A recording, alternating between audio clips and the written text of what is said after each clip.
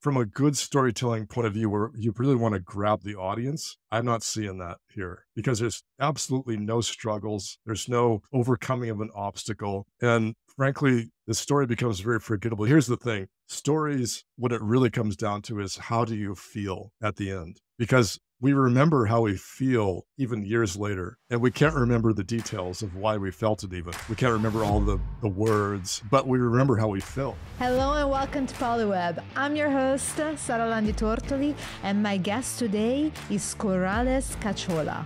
Corrales is the founder of Brand New Voice, a community of Web3 builders and creators, and he has been consultant for brands such as Intel and Nike. With Corrales, we talk about the most powerful storytelling framework for building a brand and a community on social media. So please enjoy this conversation with Corrales Cachola.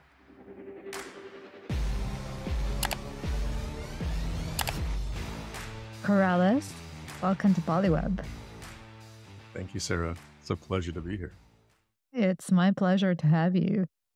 And this is really a conversation that I'm looking forward to have because it's a learning experience for me as well. I need to hugely improve on my storytelling. So I can't wait to ask you all the questions that are going on in my mind at the moment.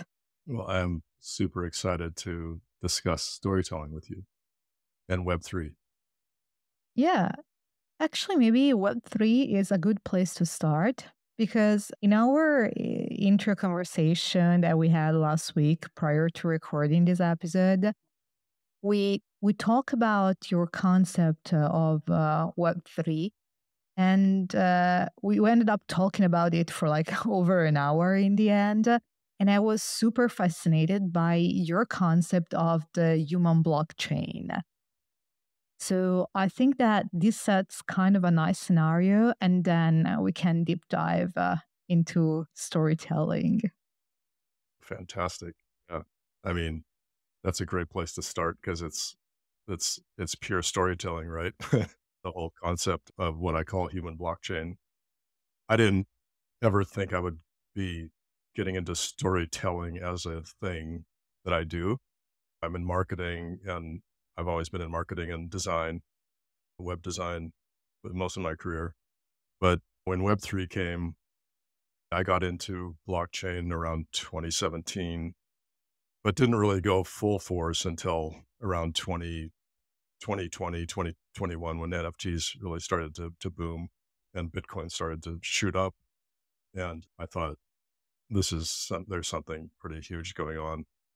And I want to get back in a different way too than I was before, before I was just sort of like, trying to find my place and attending a lot of blockchain conferences and, just like a lot of people do when they're new to something, because I was learning about all the amazing, things that it could do. But I think when NFTs came, I realized pretty quickly that we're dealing with, these are not like products. They're not, I mean, we can call them products, right? I mean, I guess in some sense they are depending on their context, but I think for the most part, I started to pretty early on call them storytelling devices because to me, it didn't make sense in any other context. Like I needed to find something that I could wrap my head around the whole thing, not just, oh, in this sense, in this context, they're this, and over here, they're like this. That doesn't make sense to me. There has to be some fundamental kind of, I guess, anchor in my mind of what they are. And so I started to look at them like storytelling devices because NFT communities, that I started to, degen and all these NFT communities and like a lot of people just exploring around and having fun, and, getting into trading and that kind of stuff. I didn't do too much of that, but uh, I realized like the whole thing is just stories. It's stories of us, and that's what I started to identify, like my MF or, PFP, it was more than just, a piece of art that I was going to go sell. I would never sell that. It's the one NFT I would never sell because it's like, part of me. And, that might sound weird to a lot of people even still today, but, um, that's how I felt. And that's why and then I met a lot of people that felt the same way. And we used to just early on in that community, a lot of us would just sit around going, we don't know what this project is. We don't know where it's going.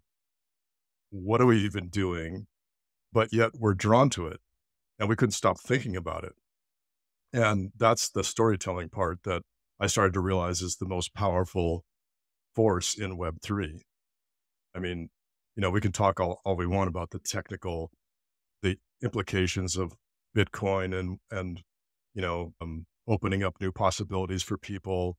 But all of that begins with stories, you know, and then I started to apply that thinking to everything in Web3, Bitcoin, Ethereum, blockchain. And that's how I started to come up with, human blockchain. So I started to play with like metaphors a lot because I felt like it became more real when Web3 education became a thing, right? Because in the beginning, that wasn't, I mean, no one talked about Web3 education. We were all just in Web3 kind of like exploring. And then suddenly at some point, there was enough people to go, okay, people need to get educated. So all these Web3 education kind of communities popped up. So I was in a few like invisible, what was it called? Invisible Friends. Was that the one? Yeah, Can't remember. probably. But there was a number of them. I was in like Seed Club, one of the early like Seed Club. Just I wasn't a member of. I wasn't like one of the Seed Club like recipients, but I would follow what they did and just started to realize, oh, okay, now there's web. It's a thing. Like Web3 education is a thing. It's an actual like industry blooming. So then I started to think, what? How do you even learn this stuff? Like it's just crazy. It's so fluid. It's changing all the time. You ask one person and they say something, and you ask somebody else, they say another thing. They say, "Oh no, go do this," and then someone else says, "No, no, you need to go do this. You should go, understand smart contracts. Oh no, you need to go. What I would do is go read these books or watch these videos, and here's a bunch of resources." And so everyone is doing this, and that continues to this day. When people ask, like, "How do I get educated in Web3?" But to me, that's just confusing. It's just chaos. Like, how can you have any sort of like? I'm not saying there should be a standard. I'm saying that it's confusing for people, and the more people I talk to, the more I realized, especially people who would I would say have been shut out of even Web 2. A lot of women, a lot of people of color, and from all over the world. I would start talking to artists. I would talk to all kinds from all over the map of Web3. And I started to basically interview them and ask them like early on, like, what are you struggling with? What are you like, what's your thought? Some of them were artists, some of them were like a lot of like people who were trying to break in, but didn't understand what it was all about. And so they would ask me like, so where do I start? And so for a while I would just send resources. But pretty soon, again, I realized I just don't think that's effective. I think what's more effective is through stories. That's how we identify with each other. It's how we learn and inform not just education, but like passion and feelings. And that, I mean, to me, that's what true education is about. It has to match with, there has to be an emotional component to it. And so what better way than storytelling to do that? Um, I want to take a step back and go back to your sentence when you said you were viewing NFTs as a story of us. What do you mean by that exactly? I think what I mean is that the NFT can be anything. And we've seen it done. Like it can be anything. People, people sells an NFT for $69 million. Another person sells it for, $5. So this type of valuation is all over the map, obviously. We knew that early on. And so what what separates this? There's no standard. There's no upper limit. There's no standard of these things. What are they? So how can we even have a market around them? Right? It's a very crazy situation, and it's art. And so what is art but stories? Why does someone have a $70 million painting that they bought, some rich person from some famous artist, and they why did they do that? And what's driving that desire for that? And to me, these are all stories that we tell ourselves. They're all about, if I buy this, I will be part of this maybe community. If I buy this, I will be desired. I will be this. I will be that. I want to become this. And these are just all of consumer behavior can be wrapped up in a form of storytelling. We buy on stories essentially. And so, but NFTs, I feel like are so potent, so perfectly aligned with storytelling in the sense that when you get an NFT, especially a lot of the PFPs, there's a tendency to immediately take on a persona, as if you have bonded with this piece of art in a way that's very unique. Like it's just, I've never seen it before, right? It's way different than like a piece of digital art that you would buy in the past. This is completely different. This was like an ownership stake in the project. And then you acquire this little P and you put it on your Twitter, your LinkedIn or whatever. And suddenly you can kind of take on a new persona. At first I thought, I must be nuts. I mean, it must just be me. And then I started talking to more people and they said the same thing. They're like, you know, yeah, I talk different. I put out different content. I have different jokes. I have different personas. And depending on which PFP they were putting up, they would take on that's like hardcore storytelling. That this is true storytelling. Like I'm this it's to me it's no different than a kid who loves Superman or Batman. They they pretend they're Batman. They go around in a cape of Superman. They go around in a cape. They feel stronger. Why do they feel stronger? I mean, they're not. Are they physically stronger? Well, they could be because they're again. It's like a whole story they're telling. They've bought into a story.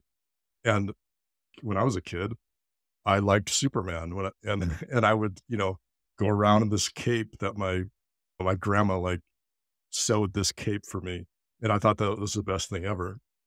And I have, there's all these pictures when I'm a little kid and I'm in my Superman cape, and my dad was a photographer and he used to like take all these photos of me.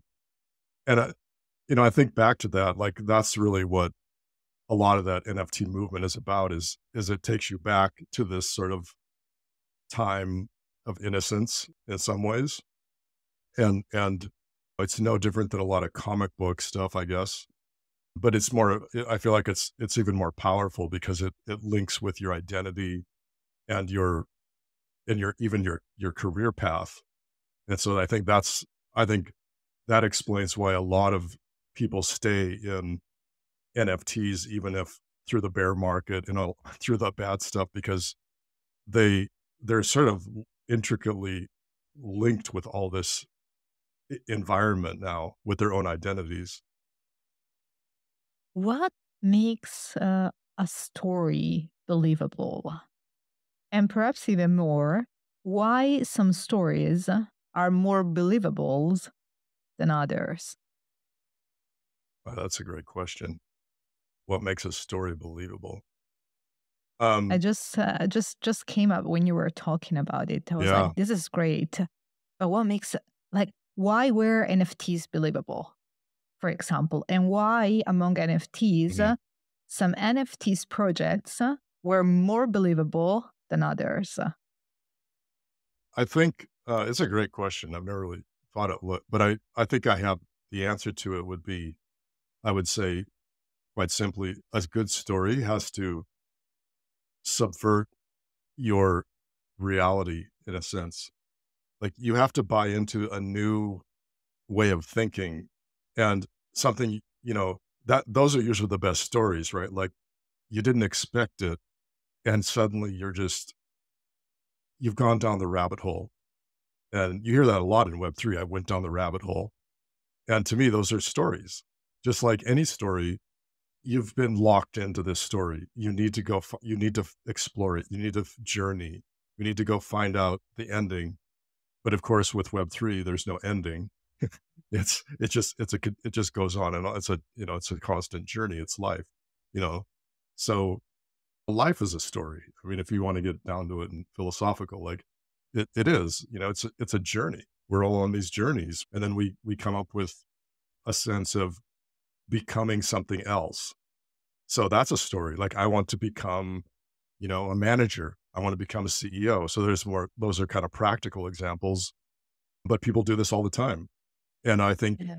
what's really happening is we're telling ourselves a story. Well, what does it take to become a CEO? Oh, well, I have to go, you know, I want to go get educated here. I want to read these books. I need to network with these people. So, but how do you know that, right? If you've never been a CEO, how do you know what to do? How would you know that path? Right? Like how is it that we just are like, oh well, I've got to do this, I've got to do that, I've got to go talk to this person, I'm going to go take this course. But how do we know that that's the path? You know, Yeah. we don't. I I mean, the love truth is we don't. But so we tell ourselves a story that says that but if you believe it, this is the I think, getting back to your original question, like what makes a good story? A good story is when you believe it, even if you can't really see it. I love You might not know the outcome of it. You might fail, right? But you will go forward anyway.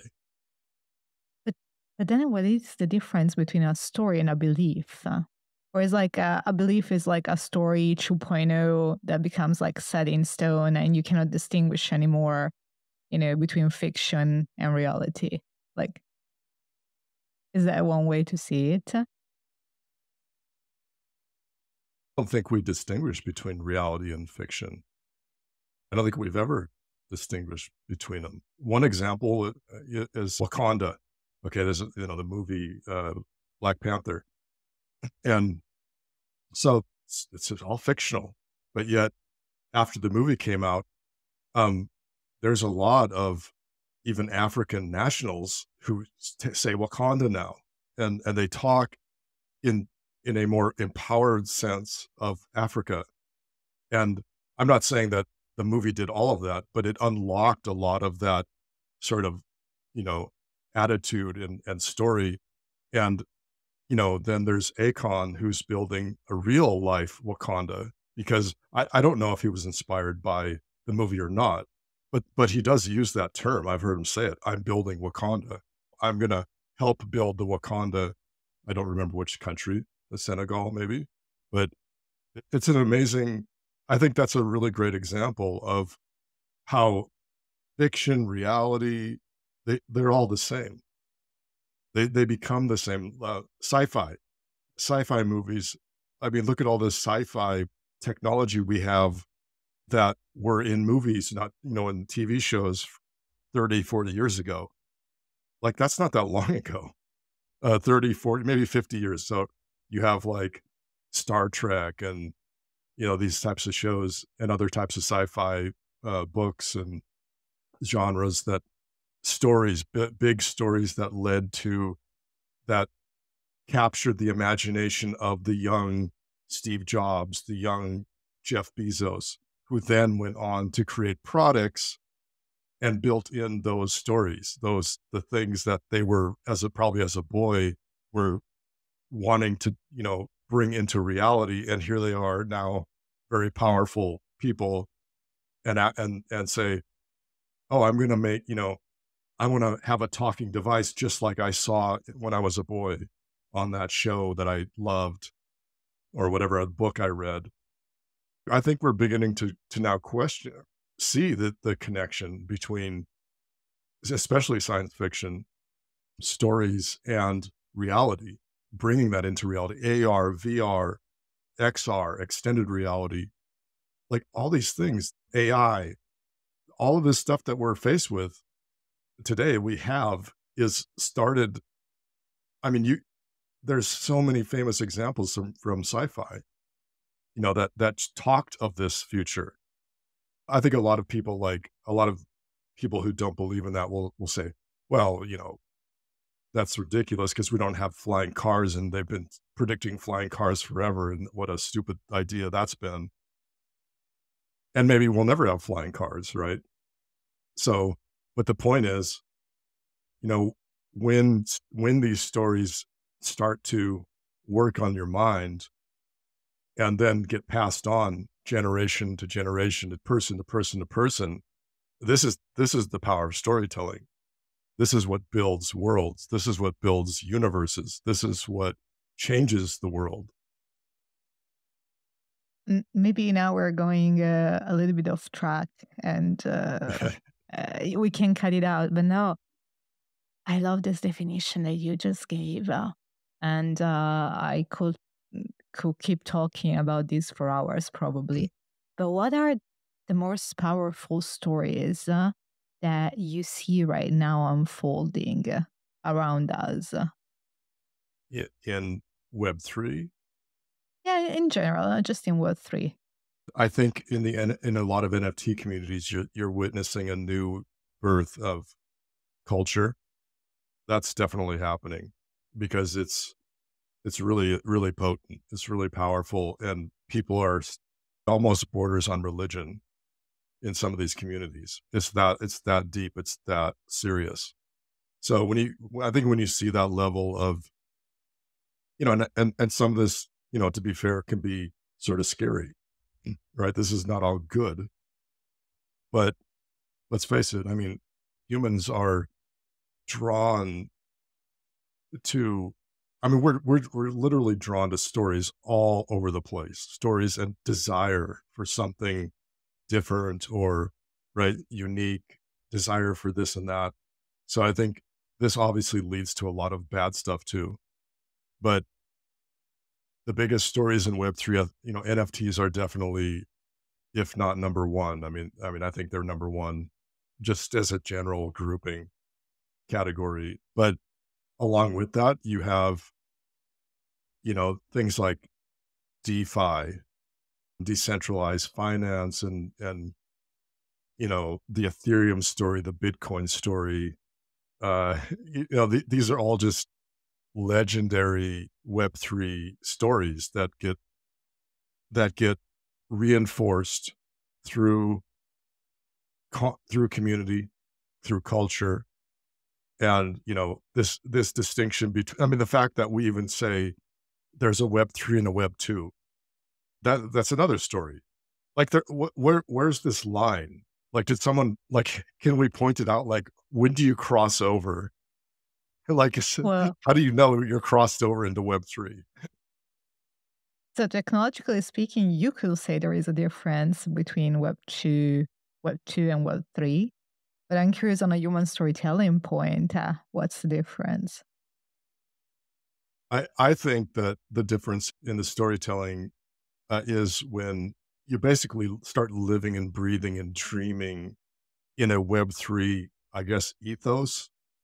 Web3 at this point, frankly, to me, is much more about thinking frameworks and stories than it is about actual technologies that are doing things. Because, as we can see with a lot of efforts to decentralize things or finance, all these things, the Bitcoin story, they they're very difficult, obviously, to implement wide scale. So that doesn't that's not going to come overnight. And the technologies are still so new that they're just not ready for wide distribution. I think we do a disservice to the whole Web3 when we constantly keep harping on all of the tech side. That's just not ready. I mean, one example is like just today, the big news was Meta dumped NFTs from Instagram and Facebook. And last year it was all about, they were going heavy into Web3. They've completely dumped it. And so, this gets mixed reactions and there's different takes, but I think it's safe to say that Web 2, people in Web 2, which are largely on Instagram and Facebook and don't care about Web 3, are just don't care about this stuff. I mean, if they did, they would be wanting it, you know, on those platforms. It's pretty simple. And so why don't they want it? Because it doesn't mean this, they're not bought into the story, you know? So, so how can we buy into a story? So, what are the elements that make up for a good storytelling, something that people Mm. believe in? I think you have to get into local communities and you have to just like anything works, you have to go and build bridges and tell the stories out in the communities. This is something that we all have to do. Actually, one of the good things I think that came out of this Meta thing saying no more NFTs is that so far, a lot of people in Web3 seem to be under the impression that these brands who have all these eyeballs are going to bring mass adoption, quote unquote. And that's the key. So we put all this effort into like, oh, Nike is into NFTs now. Adidas, oh my God, it's Starbucks. See this, the future is now, it's happening. But that's all a facade because brands, companies, they are stories too. They are, and those stories are changing. People are starting to change that story and say, you know, I maybe I don't want to, COVID happened, and then a lot of globally, you have work from home suddenly. That became a normal thing, and so almost all over the world, you see this new shift in thinking. Well, maybe I don't. Maybe it's not good to go. I don't want to go back 5 days a week and work 8 hours a day. I just don't want to do it. So they're either quitting, they're moving jobs, they're going into Web3, they're going into entrepreneur, they're going into creator economy, they're working multiple jobs, but people don't want to go back to this old story that was pre-COVID. That's what's interesting is how that's once that story shifts, it's you're off on a new thing. And this is, you know, once these things become accepted globally, they just become the norm. And so if we get back to Web3, I think that's what has to be done to tell, because you have to move culture. Like in order for Web3 to become something that stays, you have to move the culture broadly. You can't just say, oh, we've got this cool technology. We've got this amazing blockchain. We've got Ethereum and it does all this stuff. And we've got digital money now and it's safer than banks and blah, blah, blah. Or, you're in control. That's generally the story right now. You're in control of your data and your money and your future. That's the big story in Web3, which is not true at all, because you can't have that if you haven't moved culture outside of Web3. So you just exist in a bubble if you're believing that. I mean, right? It But doesn't really happen broad. Like you can't go around right now traveling around using Ethereum and Bitcoin and, paying your rent, and it's not happening. I agree. I agree. But Yeah. how do you move this culture, towards how do you nudge it, I guess, towards that direction? Well, that's why I say people have to start realizing that we we have to get into the local communities at a local community, and this has to be a push that everyone has to be part of.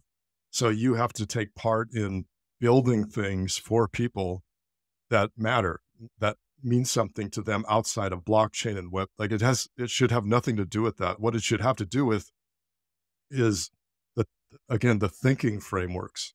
Because it's much more, you think about it like decentralization, which is essentially kind of like diversity, right? You could call it diversity in another form. And it's much more important to tell that story and to show and then back up that story with proof. And the only proof we really have is not through like making points online and arguments and this and that and facts and figures. That's not going to do it. It's actually going out, and I'm not saying like in real life you have to do this. There's all kinds of ways to do it. What I mean is like you could do it online too, online community building. You can do things, but I think you have to produce not just solutions that people want, but you have to tap into heritage, culture, deep-seated human value systems that are just at the core of our existence. That's what has to be done because that's how money works. Money came after bartering, and bartering was a form of like exchange. Like, I'll give you this. Can you do this? Okay. What can you, and people started to assign their own value to this. So this was a kind of decentralized thing, right? Bartering. Then after that, money came. So money can't come first until bartering had to do its thing and seep into the society globally.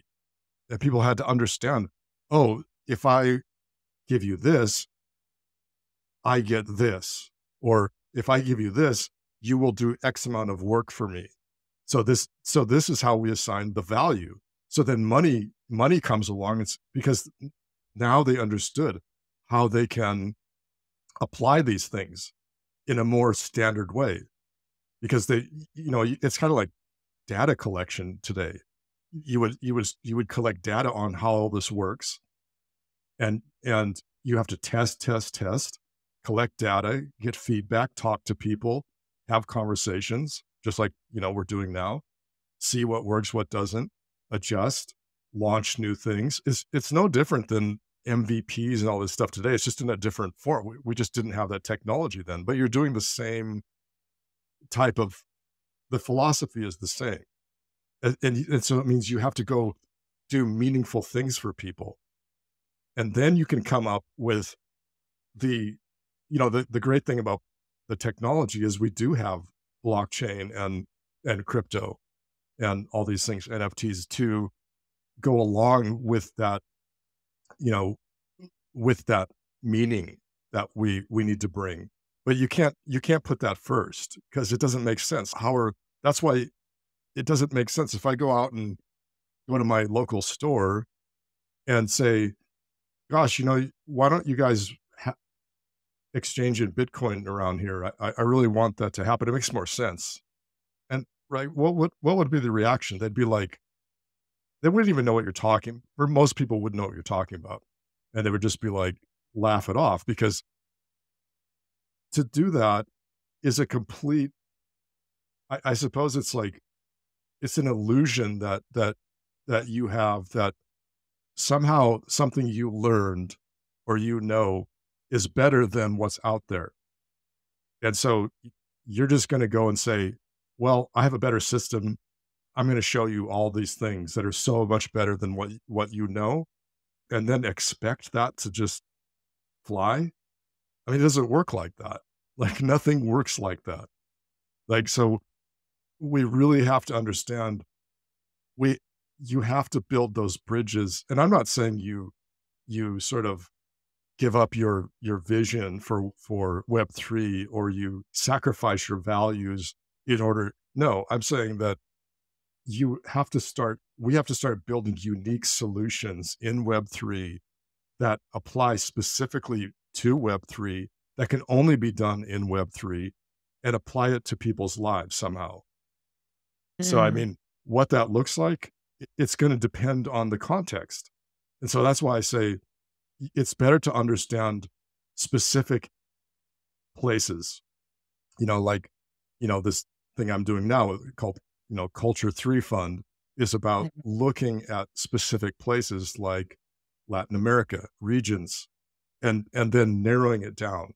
What is needed in those areas? What are the problems going on? So, I mean, Latin America is huge. You can't just say all of Latin America. So now you do have to get down to country level, then city level, right? So it's a lot of narrowing down and then understanding what are the what are the problems? What are the desires of people there? What do they want? What is this group of people? And then just to back up a little, I don't think you have to take everyone along in Web3. I think it's sort of a, we have to understand not everyone is going to come along for the ride. And that's okay because you need the leaders to lead, show people what can be done, you know, act as the guinea pigs. That's what I think a lot of us are in the early stages. We're sort of guinea pigs. We're using ourselves as examples for other people to follow. So you can't expect all these other people to just be bought into everything as they watch you crashing up and down and going nuts. That's unrealistic. So we have to understand our role in Web3 is to be that leader. What I like to say is when you go first, other people follow you. So you have to go first. They're not going to go first. You do. If you have the vision, go first. I think that's what onboarding is about. I love this picture that you portray that you have to go first. You have to be willing to, Yeah. set the example, build those bridges. Um, I want to get back to what we were talking about earlier about storytelling, because the reason why I asked you on the show is because I started following you because of the post that you put out on LinkedIn, which I found very, very thoughtful and very, very thought through, not non trivial. And I wanted to ask you, what's your process? What's your creative process, behind writing those posts? Yeah, that's a good question. And I hope a lot of people watch this and because it's not about me. I mean, sure, we all have an ego. We all want attention on our posts and numbers and, follower count. These are, vanity metrics. But to me, the driver for me is always how is this going to help people in the way that I would like them to? And what, you know, I mean, if people are following you, you have to realize like you have to accept the fact that they're following you for a reason. And it's going to be different from a reason they're following maybe other people. So I think it is up, you have a kind of duty and a commitment to say, okay, thank you for your follow. Now I need to make do on my commitment to you.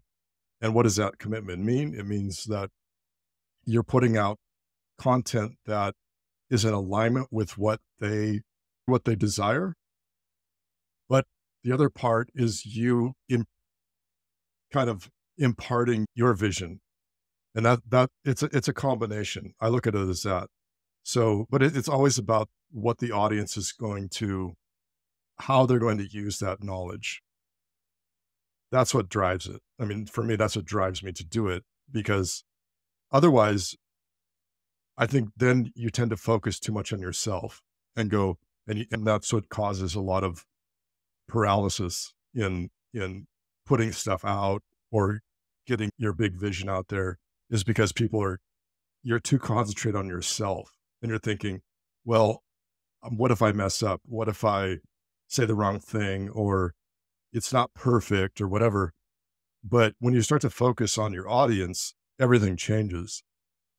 So you begin to, you know, be less focused on what you're doing and more on them. And then kind of interestingly, I think what happens is you become a better, you simply become a better creator of that content and that your voice becomes stronger, your vision becomes more clear through them. So you kind of, it's a give and take, situation between the audience and you.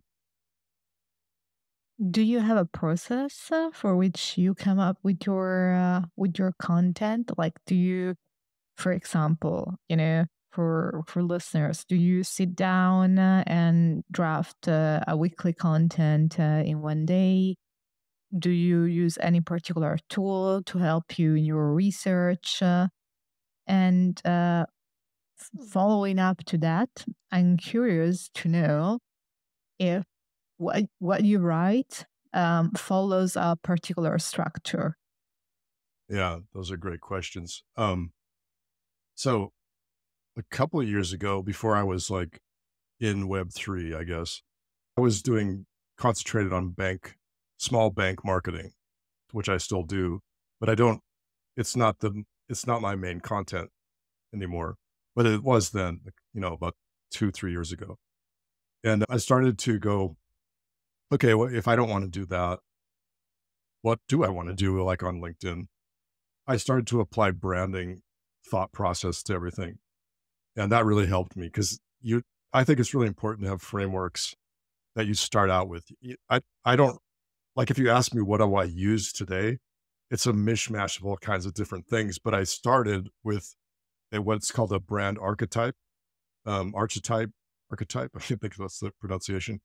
A brand archetype, and these are based on Carl Jung's kind of psychology frameworks, mostly about that. I don't think he intended it for brands, but advertisers, I think, I don't know at what point 40, 50 years ago, they started to apply it to advertising and go, oh, these could work well for advertising, because they started to see that brands are like a lot like people, and they're treated a lot like people. People look at them like other people. So they start to, a brand exhibits a lot of emotion and things like this. And these sort of psychology frameworks that became the brand archetypes are these sort of, I think there's 12 of them. And there's like, the hero, the creator, the like, you know, a lot of people know these things, but I wasn't a big fan of this. Like, I thought these are too rigid, like the creator, the hero, the Joker, so the Joker brand has a lot of funny stuff in it. The color scheme is a sort of like color psychology that aligns with people who like this kind of, humor or whatever. But what I did is I started combining them. So I combined like a creator persona with, I think it was the creator and the hero. I think that's what I did. And I combined them together, and I came up with a color palette based on that. I came up with a voice, but more importantly, I came up with what would become my focus on community. Because because when you look at these brand archetypes, you see that, like, let's say the creator brand is kind of like Apple. So Apple is in that creator category. And so you start to look at, like, what are kind of Apple's typical audience? What do they, so these frameworks kind of help inform you to go, oh, like people who follow Apple are influenced by a lot of creativity process, and that, they're different, they think different, and that kind of thing. And so you can start to form it makes it easier to form your content strategy around that stuff. And so for me, it became this aha moment in studying those frameworks, was like, I want to be a community guy. And so I started to basically structure all my content that the whole purpose was to build community. So I came up with this thing called Yo LinkedIn Raps. And I would go, and if I wanted to, like, get on the radar of another creator that I liked, I would take their post and rap about it. And I would video myself and do this rap song on it, like make all this stuff up. It's just goofy stuff. But But it was really like those were my early experiments with, can this actually work? My vision now was becoming more clear. Like I wanted to create, to build community. I wanted to help empower people at any cost. That's just what I started to think. So the more I thought like that, the more innovative my content became. So I was doing things that other people weren't, because a lot of people were too stuck on, this sort of, how do I come up with content ideas? But when you have a vision of yourself, of like what you want to become. So I knew I want to become this community guy. I don't know what that exactly looks like, but all I want to do, I'm going to make it real simple. And I just want to create content that helps build community. I didn't even have a plan. Like what was I going to do with all these people? I didn't even think that far ahead. I just had this vision that it made me, frankly, it just made me feel good to concentrate on other people's wins than mine. Because for me, if I did that, like turn that inward, I would get anxious and go, oh my God, like people are watching me. So I decided, why would I focus on myself? It's not helping my content efforts. It's not helping me get followers. So why don't I just go and, you know, help other people? And so that's kind of what I started doing. And that became my lead in into Web3, which is my current kind of framing too. Is there a formula that it's proven works for effective storytelling? And I wonder if you maybe have some examples at hand of, this formula. Maybe we Yeah. can show listeners and for people that instead are watching on YouTube, we'll show exactly what you're looking at. But maybe we can give some examples of what is a good framework for storytelling versus a bad framework, or a Yeah. framework at least that needs improvement. Okay.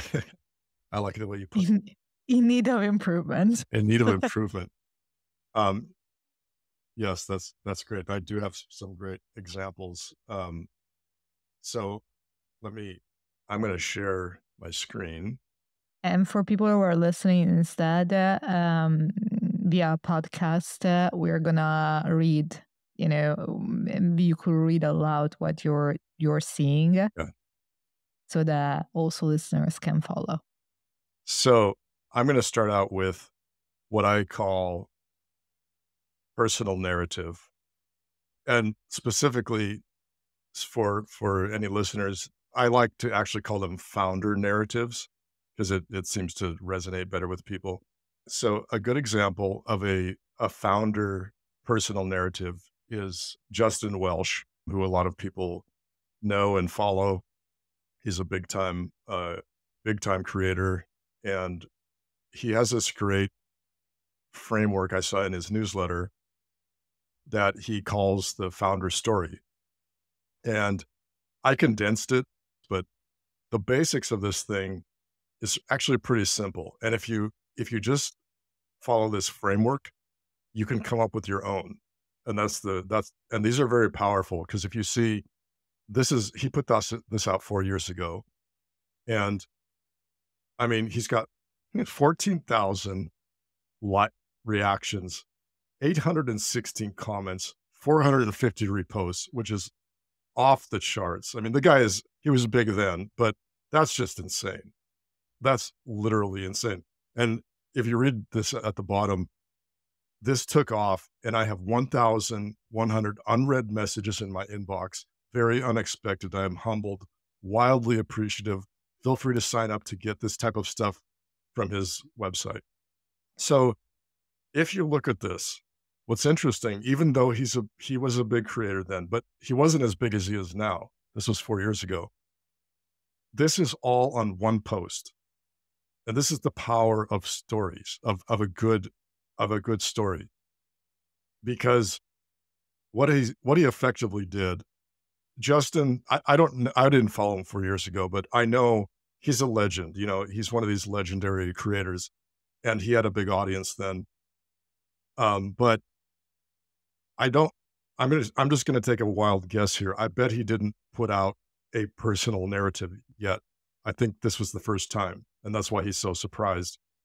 Um, and the reason it's interesting is because all he did was tell his story, but he did something that what all good stories have, which is struggle and obstacles.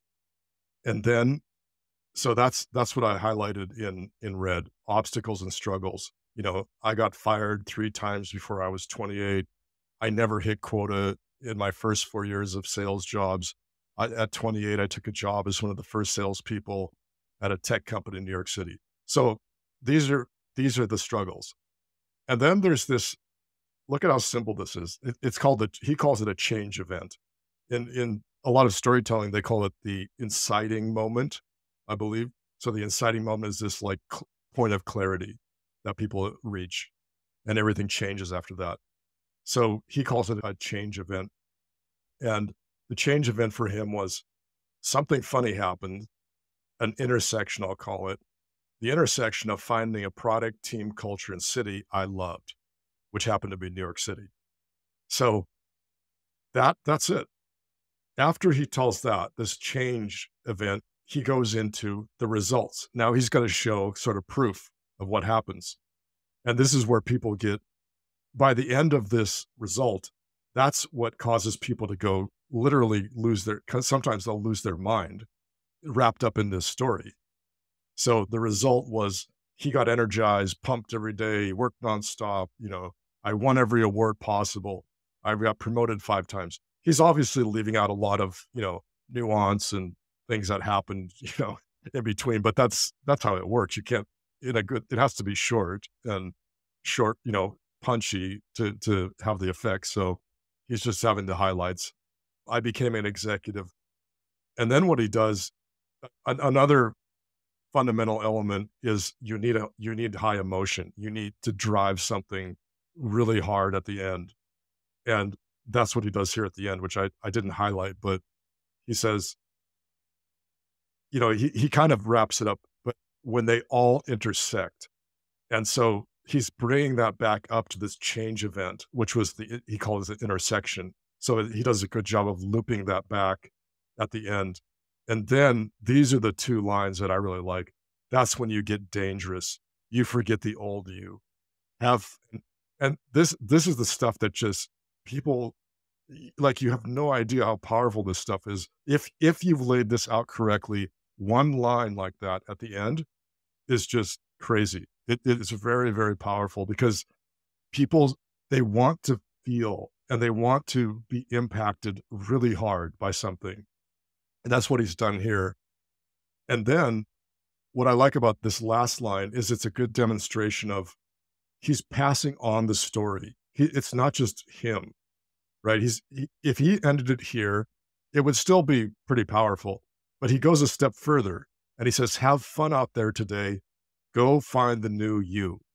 And this is what is really, really critical in storytelling.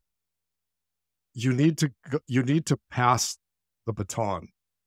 Your whole goal in this is to empower people through your story, not to just brag about what you've done.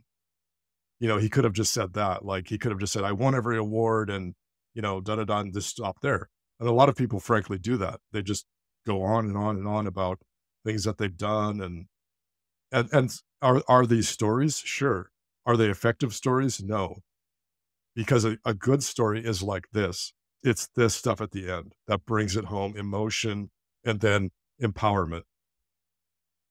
So, my understanding, if you want to become a good storyteller, is that you have to get comfortable at getting uncomfortable, meaning sharing things about yourself that make you vulnerable. So, that's step number 1. Then you need Yeah. to think through change events or like the Mhm. significant moment that got you to change somehow. Right. Right. And then at the end, you need to share a powerful result, like what happened after that change. And that what happened needs to be something big and magical. But what I'm thinking is Okay, that might work for one story or two story, right? But you Mm. can't be extraordinary at everything. You know what I No. mean? Yeah. Yeah. It's a good point. So some people will say that too and say, that's partly why I think storytelling gets a bad rap because they a lot of people think, well, you're just making stuff up and kind of making these big unrealistic emotional things to pump people up because you want to produce a result. And that's true to an extent, but you don't have to. It really, I would say it depends on your personality and your brand because there are other stories that, I did say something powerful. Well, that's Justin Welsh, but that's just what he wanted to elicit. But there's other, you could tell a story if you were an insurance salesman and you wanted to tell a story of that you overcame this obstacle and that now you understand that after that event and maybe it affected your family or something like that or it affected your personal health and you don't want to do that anymore. Your mission is now to go help people understand that insurance is about taking care of other people, right? So that it doesn't have to be this massive, like, you know, huge thing. I traveled around the world and then I did this and that. It is important to keep to your values. Some people do extend their story out. They stretch it, and that's okay. In story, it's again, you have to understand your audience. I guess back up, it's a combination of you and your kind of vision and the audience. So in his case, in Justin Welsh's case, the audience, he knows the audience well enough at this point. They're kind of like craving this to hear this line from him. He kind of knows it. He almost knows what to put. At this point, he's done a lot of content. He's gotten feedback. He kind of knows his followers. So he's going to put in a line like that because that's his follower graph. Those things align with their values. That's what it's going to empower them. So he, as the creator, will do what it takes to empower them. So, it's important to understand that it's not just a blanket cookie cutter thing where you just say like, you have to get super vulnerable. You have to have this massive story. No, you have to have a story that is true to you, that you feel in your bones and that aligns with your values so that you're not giving up things that are uncomfortable. Don't do that. Don't give up stuff that you feel uncomfortable about talking about. But do have the courage to put out things that, yeah, maybe it makes you feel a little uncomfortable. That's okay. I think that's a good thing for most people to get a little bit uncomfortable. That's when you know you're on the right track. But if you don't feel like doing that, that's okay. You can still produce the result.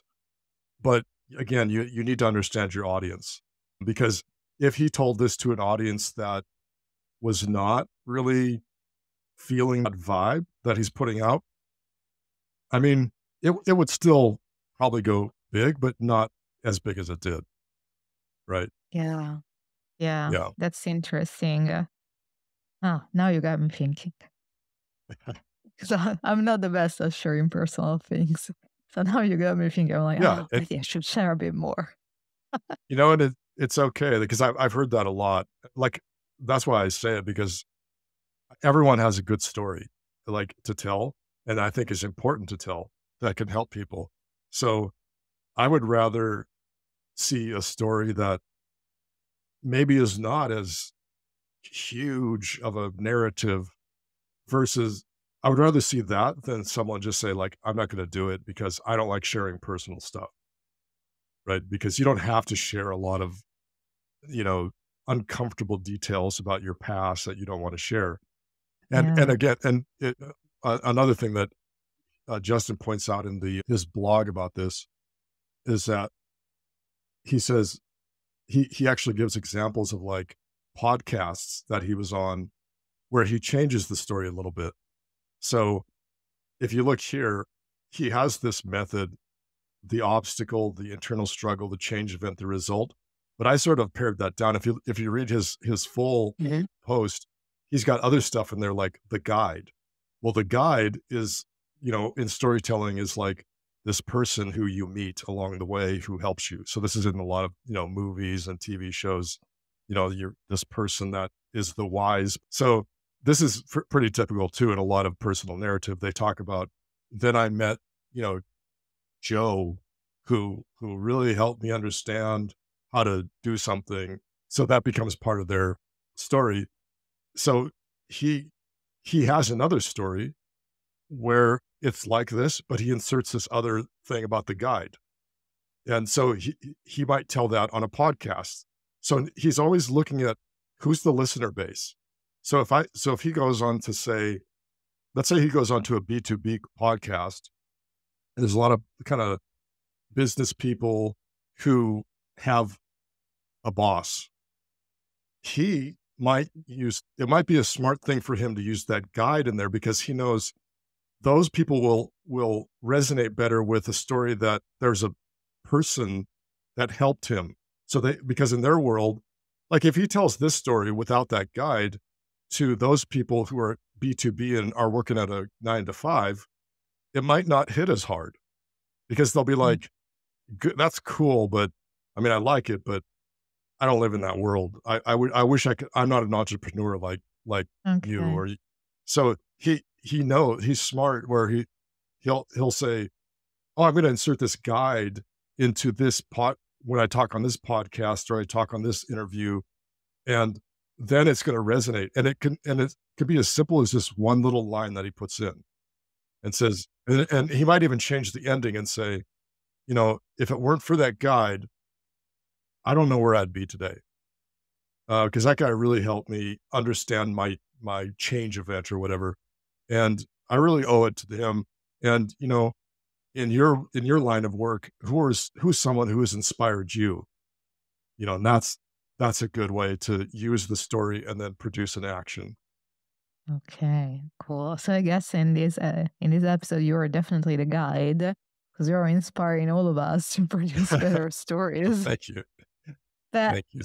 Yeah, okay, this is an example of a good story. And yeah, we got the main elements, and maybe we can instead look at one that it's not so good so that we okay, kind of see the comparison, like the bad one. yeah. So this is an example. Indeed, and by the way, I love Indeed. I've learned a lot from Indeed website about mission, vision, values. So I've actually used them as an example in a course I teach called Human Marketing, and I've used a few of their things. So I don't want to pick on them, but this I think it's I wanted to show this because this is what a lot of people call personal narrative, and I've seen actually a lot of educators use this framework that Indeed is talking about here. And again, I'm not pick. This may work for some people. I don't know, but all I know is that the examples are good to show as a contrast to what I just showed. And because there's something fundamental missing in these examples, and it's conflict, it's struggle, and a good story has that struggle. It tells you this of how you overcame something. Here's an example of what they call a personal narrative. This is for a college application essay. Many students write personal narratives to accompany their college applications. Example, I always dreamed of working in my family's business. Growing up, I always pictured myself working as an accountant, diligently helping people arrange their finances and file their taxes, just like I saw my parents do for years. It never occurred to me I could choose my own career path until I took a volunteering tutoring position in high school. As I began helping young students reach their learning objectives, I realized teaching could give me something accounting couldn't, and that's fulfillment. So, you know, it's nice. There's nothing wrong. Like, it's a story. Like, we can't disqualify people's stories. I can't say that's a bad story or you shouldn't tell that story. What, all I'm saying though is check out look at some of the structure of some of these. To me, again, this may work. I don't know if this works for a college application. Maybe it does. It is in their career guide. All I know is that from a good storytelling point of view, where you really want to grab the audience, I'm not seeing that here because there's absolutely no struggles. There's no overcoming of an obstacle. It's just about this person dreamed of working in the family business. And frankly, those become very forgettable. The story becomes very forgettable. Here's the thing. Stories really, I think what it really comes down to is how do you feel at the end? Because we remember how we feel even years later, and we can't remember the details of why we felt it even. We can't remember all the words or the thing, but we remember how we feel. And that is what you see in a good personal narrative like Justin Welsh's. There's these certain lines that you might not even remember the lines, but there's something like little snapshots in your head might pop up years later where like he's like, you know, you'll be dangerous. Like that's a very emotional, hard hitting thing. And with the right audience, they will literally remember this for years. That one little thing. They might not remember the rest of his narrative, but now that's so think about how effective that is. They're associating that memory, that energy, the emotion with that person who said it, which is going to be him. And they don't even remember all because you got to think people are reading content all day, they're reading this, they're learning this. What are the chances that they're going to remember you in a year?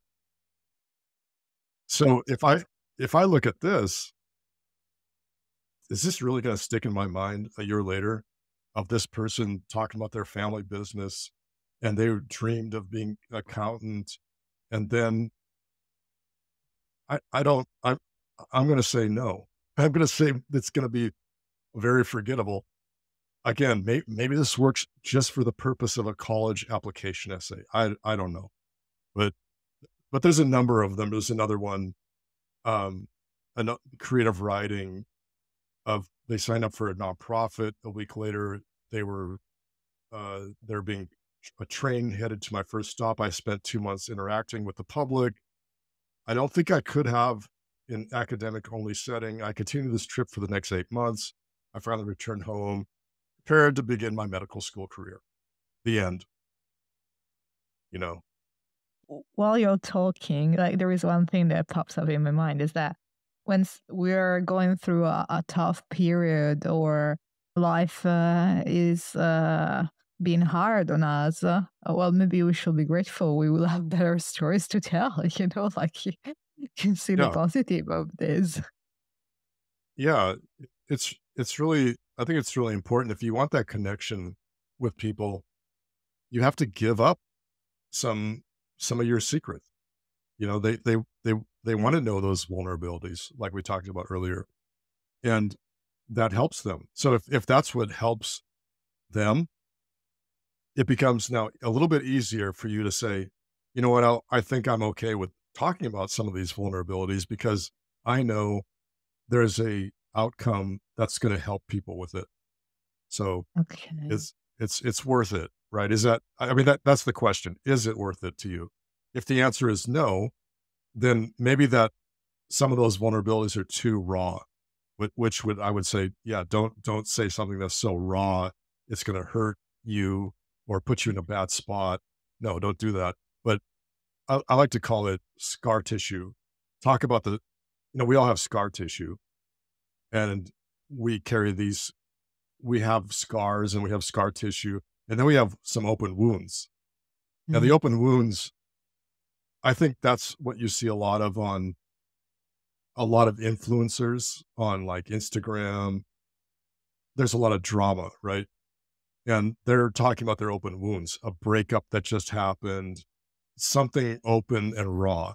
And this Mhm. obviously gets tons of people watching. And I guess that's what they want. But to me, that's a very toxic form of storytelling that when you invite that type of stuff, you are also, you better be careful with it, because the kind of people that are going to start coming into that, your circle, are going to be the ones wanting more and more drama, high drama, and a Okay. toxic storytelling. And that's what I would say Fair point. a lot of influencers get into that type of storytelling. And sure, and it works for them, no doubt. But the question is, do you want that kind of attention? If the answer is yes, then, who am I to say, right? Like, it's your story. You could tell it however you want, right? Fair point. Absolutely.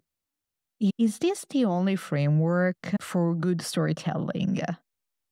Right? Like, let's say, for example, you want to write a post regarding what is Web3. Do you need to get personal with that? Like, tell your journey in this space, or could you do something more, let's say, informational? So what I'm asking is, are there other framework that are effective besides the one that you just showed? So in this example, um, this is a similar a similar framework to Justin Welsh's, where it's a personal narrative. This was from a Facebook group, and she's a really Mm, big content a writer on Medium, and she has a lot of cool courses, and the Facebook group is actually really good. So I'm gonna start at the end, because I wanted to show how what she's doing here. So it's important also, like in storytelling, in business storytelling, especially, you want to have an objective. Justin Welsh, his objective on that was probably simply to, you know, it was just to produce a big, probably share, like he wanted it to go viral. And so that's an objective. And this is more specific though. She wants people to sign up for her class. So this is more of a, you know, direct funneling of the customer. This is direct acquisition of a customer through uh through her narrative. And so that's the ending. So I'll skip back to the beginning and show what she did. She does the same stuff. When I started to write, here's the struggle part. This is the struggle that she's going to outline. When I started to write in 2018, I thought it's too late. Whenever whenever I felt stuck or didn't see the results I expected, I told myself it's because I'm too late. So here she's producing a theme. Too late. I'm too late. Because she knows, again, she keeps her audience in mind. Yes, it happened to her, but she's also probably putting a little bit more into it, because she knows the audience has this pain point that she might even have been told directly by a number of them, I feel like I'm too late to do this stuff. So she, of course, when she tells her story, she's going to inject this same language from her audience that they tell themselves to get over that, to solve that problem. She's problem solving for them right away. So it's too late. This is the theme. Too late. I tried to comfort myself by believing it's not my fault. But at some point, I was sick of looking for excuses. I wanted results. So this is what, if you go back to the Justin Welsh example, this is sort of the change event. She's starting to she's starting to get into it. I wanted results. I wanted to write for a living. I wanted to share my stories, and I wanted to get paid for doing what I love so I could live life to the fullest. So that's not the change event yet. Now the change event happens. After 2 years of excuses, distractions, and fear, I decided to go all in. Here's the action that she actually does, so that you can kind of emulate her if you want. I started to write daily and spent hundreds of hours studying the ins and outs of successful online writing. Within less than 6 months, I reached 1 million readers. By the end of the first year, I made almost six figures in profit. Today, I'm one of the Medium's most read writers. I'm sending newsletters to 30,000 subscribers, and I'm running a community with 10,000 writers. She's packaging the result, everything in here, like the change event and the results happen in this slide. And then she kind of brings it back to the beginning. And it all started with the burning desire to try something new. If I had listened to those saying it's too late, I'd probably be stuck in a job I hate right now. And then, just like Justin Welsh, she empowers you. The same is true for you. You know, you can do it. Don't let anything stop you. It's not too late. So she presses on that point, and that's her main theme. Not too late. You're just on time. So it's a nice way to end it, like reframe your thinking that you're not too late. It's perfect. You're on time, actually. Don't think you're too late. Think you're on time. So now she's earlier we talked about, like you asked what's a good story. A good story subverts your understanding of a situation. That's what really hooks you, because most people, they go on thinking, I'm too late all the time. Oh my God, I'm too late. She knows that. She knows that her audience says that to themselves. Now she switches their whole reality in this one line.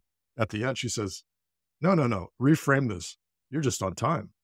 But it's important to understand she does that at the very end. She can't do that at the beginning because she hasn't told the story. By the end, she's laid it all out and presented it nicely, and then flips it on you at the end, and you're just like, okay, I'm on time. So now she's going to present her offer, because at this point, so she's actually playing with brain chemicals.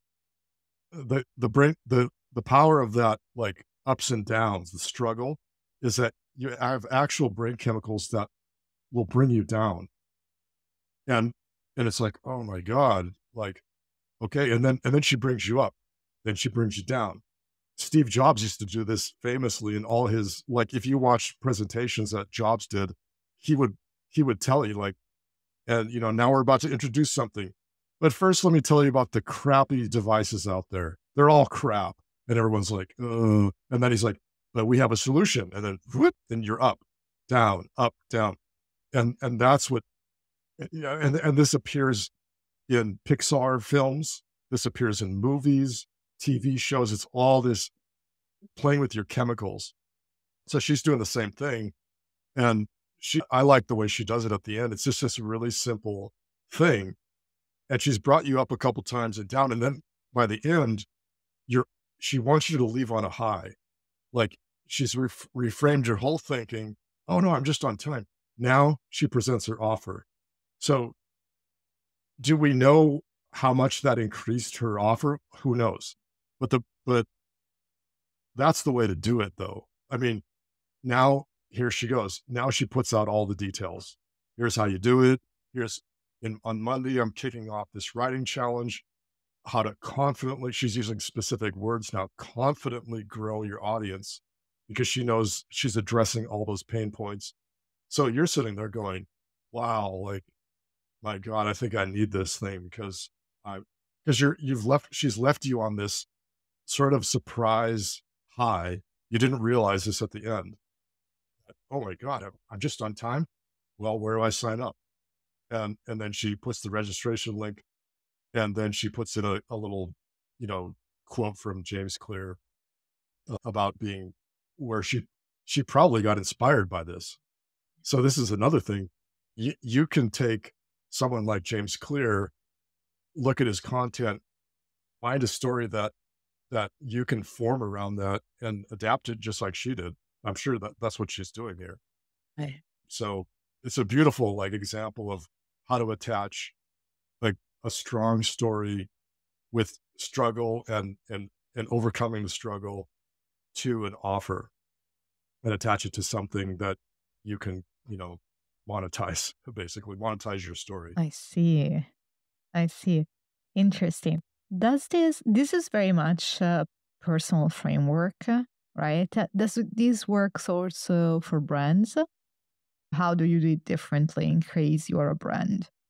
Like, for example, how do you do it for Yeah. your own clients? Let's say, like you mentioned that you used to work a lot with banks before. So Uh, and somehow I can imagine banks say, oh, at the beginning, it was tough, we didn't have many, Yeah, many people depositing money and, or we right. were, borrowing too much and then we went insolvent. But, you know, like, Yeah, yeah. which, it's Yes, happening.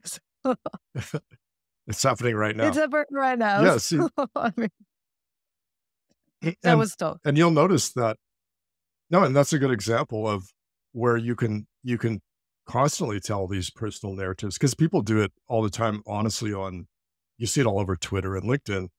They may not be aware they're telling this personal narrative, but they'll say stuff like, like let's say that this whole, yeah, SV, Silicon Valley Bank thing, they want to they want to make it known that kind of they have some advice to share that you should listen to because they happen to work in banking. So they may not have even talked about banking, but suddenly they're saying they're gonna, and guess what they're gonna do? They're gonna tell a story. So, when I was, not a lot of people know this, but I worked in banks like that for many years, and I saw a lot of this stuff, right? So they'll start telling these just off the like they're all people are always storytelling. We just don't realize it. And when you start to notice it, you'll see people doing it constantly on Twitter or whatever. Like they'll just launch into these stories because they want to tell that story that, hey, you should know I actually worked in that environment. I know. And now I'm going to wrap that into my argument about Bitcoin. That we should go into Bitcoin, and believe me, I've seen all this stuff. So now you're going to pay attention a lot more to them than somebody who is just talking about Bitcoin and how amazing it is and how it's better than banks. That he actually has, this person has, knowledge in this area that not a lot of people do. So I guess to your question about work doing it from a personal standpoint or a brand, I mean, I think they definitely work more powerfully from a personal level when you can connect with people. But there's other examples of so there's a lot of famous advertising that's basically brand storytelling, like Nike, Apple. They tell the story of the customer pains and the dreams. So you'll see these all the time. Nike will put out some ad about, you know, anyone can be an athlete, and they'll tell this story. So that's obviously a brand storytelling thing. They're always tapping into the customer mindset and dreams and pains. They want to dig into your pains.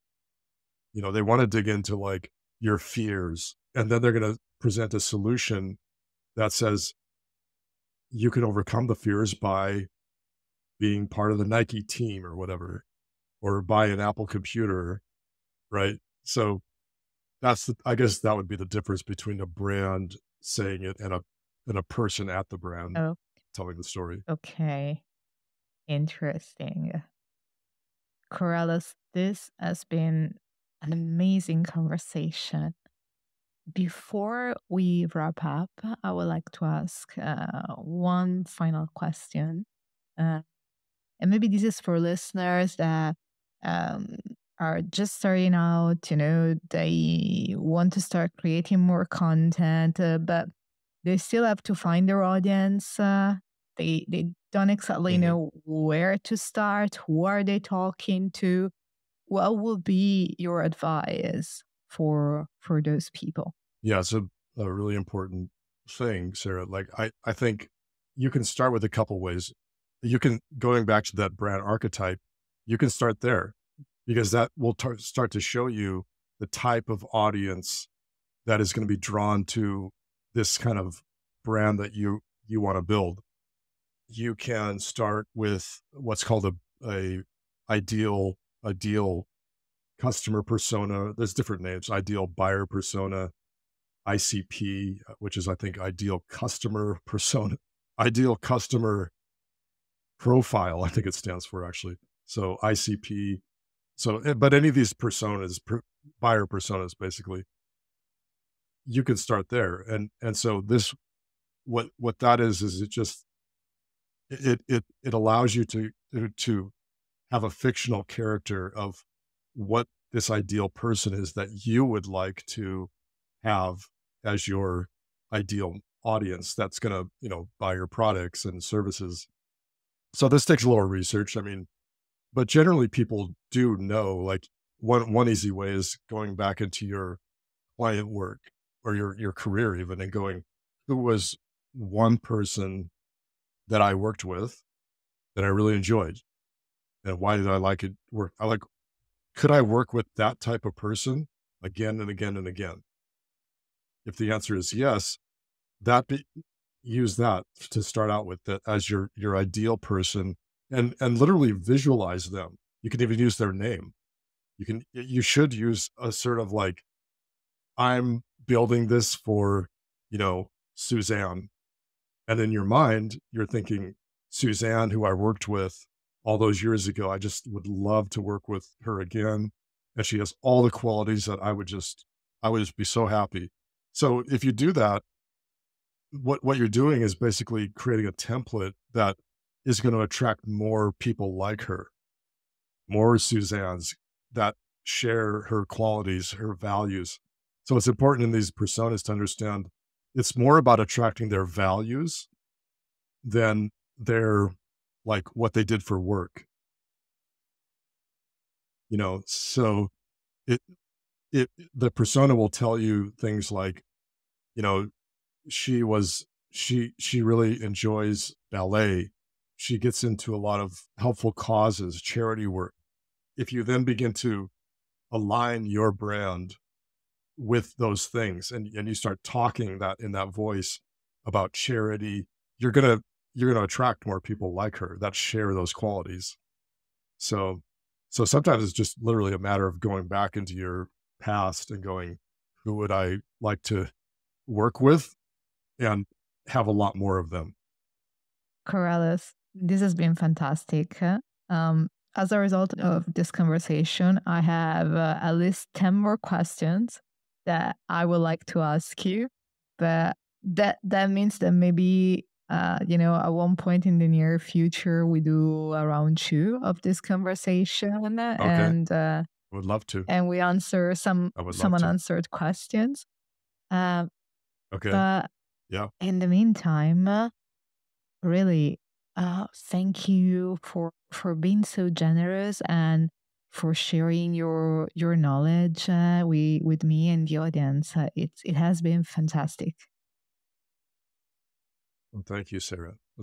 What a pleasure to be here. Thank you for having me. And for our listeners, thank you very much for following, and see you at the next episode. Bye. Okay. Cheers. That's all from today's episode. Thank you so much for watching or listening.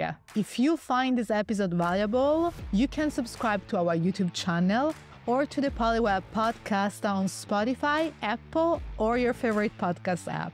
It will be fantastic if you could leave us a rating, a review, or a comment, as this really helps other listeners find the show. All the resources mentioned in this episode will be linked in the description and in the show notes. See you on the next episode. And if you cannot wait until next week, you can watch this episode right here that relates to some of the things that we talk about in this episode. Bye.